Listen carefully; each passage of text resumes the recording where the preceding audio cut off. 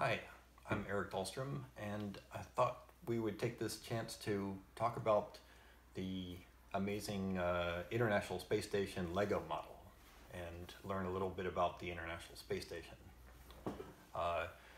30 years ago, I worked on the design of the space station, working with a team at NASA Langley, where we had a chance to go through 5 redesigns of the space station and work on the conceptual design, early conceptual design. And so I really wish we had a Lego model at that time. It would have been so great to working with NASA and looking at all the different options. But so to me, it's wonderful to see it represented in as a Lego model. Right now, I'm in New Zealand with my wife, and we're working on helping develop the space economy in New Zealand.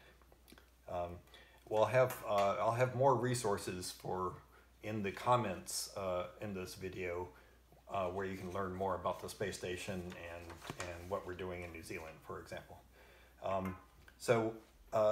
Anyway, if you're just starting on this model, it's a complicated one. It's 860 pieces or something like that. It's all sorts of little tricks of putting the structure together and everything like that.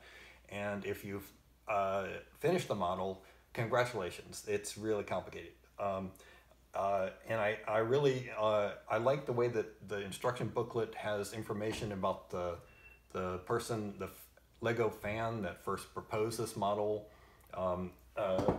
Christopher Rouge, and then the Lego team that helped turn this model into a product that we can get.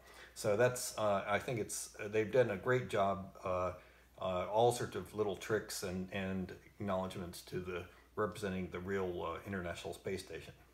So first off, what is the International Space Station? It's been up there for 20 years, built gradually, assembled just like a Lego model, with little pieces being added, and right now it typically has 6 astronauts and cosmonauts on board. Right now it has 3, and it's orbiting the Earth every 90 minutes, and so because it's moving at 8 kilometers a second. It's in an orbit. It's actually in free fall. So there's even though it's within the gravitational field of the Earth, it's actually people inside are floating as they don't feel any gravitational acceleration. So they're floating inside as they live inside and work inside the space station. So when you look at this model, what do you see? First off, you see this truss, which is 100 meters across, the size of a football or soccer field, and it has these big solar arrays sticking out, and then in the modules where the people live are these little round cylinders here, with the Japanese and European and U.S. parts, and then the Russian parts back here in the back. And this model is really nicely done because it has even some of the newer modules that have been added in the airlock over here and things like that. So one thing that that's a key about the space station is that it uses these solar arrays to generate 400 kilowatts of power, and they try to always track the sun. And so as the station is moving this direction, that's forward over there, going 8 kilometers a second that way. And as it orbits the Earth, the solar rays rotate backwards like this, tracking the sun. And so it's like a paddle wheel that rotates backwards. And so these make one full rotation every 90 minutes. So it's sort of a motion, sort of like the minute hand on an analog clock that goes around once an hour. This goes around once every 90 minutes, and it's kind of clever that the Lego designers added this orange backing of this. There's not really, it's not actually, the solar rays aren't actually painted orange like that, but when you see the sunlight going through the thin solar rays, it looks orange in the back. And so that's a clever nod to reality there. So that rotation of the solar rays once every 90 minutes is the alpha joint here.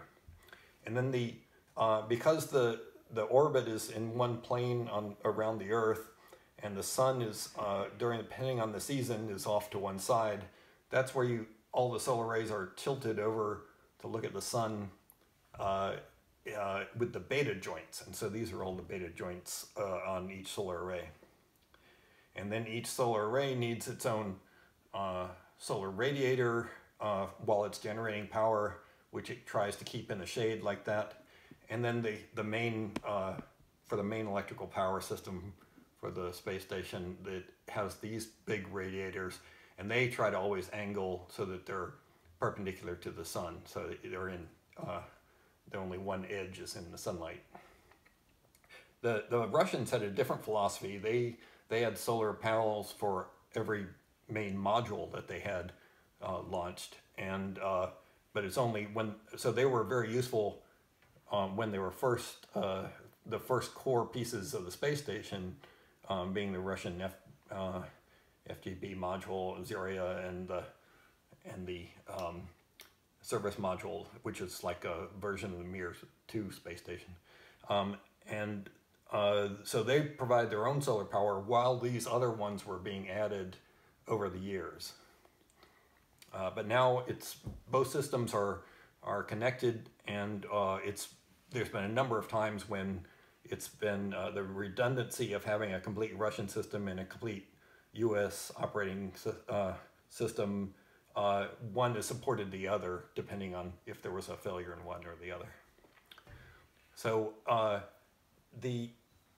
you see the pressurized modules are down here with the U.S. node and the Japanese part and the European part. And so if you picture, it's just very much like assembling your Lego model.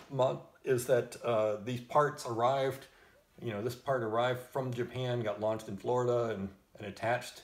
This one was built in Europe. And some of these modules, like this one was launched from Russia and from Kazakhstan with the Russian launch site, and met with the existing parts. So these parts were added very much like a Lego model illustrates. Most of the parts on the U.S. side came up to the space shuttle docking here and were assembled using this robot arm, and in fact, when we were designing the space station, we thought that one of the early pieces would be this window down here, the cupola, which is where you see a lot of the photos of what space station looks like, and we thought that would be added early on, but it was actually added almost at the end. And so for most of the time, the astronauts were assembling these parts using robot arms and using just remote TV monitors to figure out how to assemble these things. And then also the astronauts would go out on EVA to make the connections out here. So if you imagine how hard it was to put your parts together, trying to do it with just this robot arm, trying to build your Lego parts that way would be really tricky. But that's what happened in real life with over the past 20 years. So you have one challenge of making this model is to look at to make it exactly like the instructions, and it's really good if you can do that. It has a very accurate representation of all the attached payloads and and all the different aspects of the attached payloads on the modules and the Japanese module and things like that.